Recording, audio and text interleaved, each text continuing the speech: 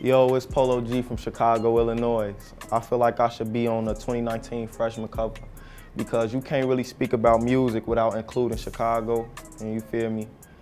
And I feel like it's been a minute since we made a lot of noise, but right now we got the strongest wave in the country, and I know a lot of people would consider me to be one of the leaders of that wave, considering my following and just my music. Like, I got a lot of eyes back on the city with what I'm doing.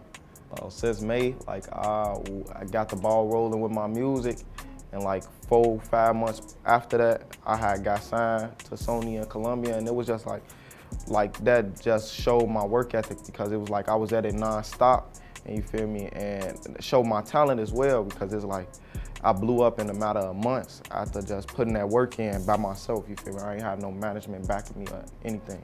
The message that like I like to convey with my music is just like, I just like to show people like you can do it, like whatever it is that you want to do, whether it's play football, basketball, be a doctor, lawyer, rap, just like me. It's like, don't never let nobody tell you that you can't do it or doubt yourself for looking for validation from others. Like, you just got to believe in yourself, and the more that you stay on that path, it's like the fans and the support is going to come along. You just got to do you.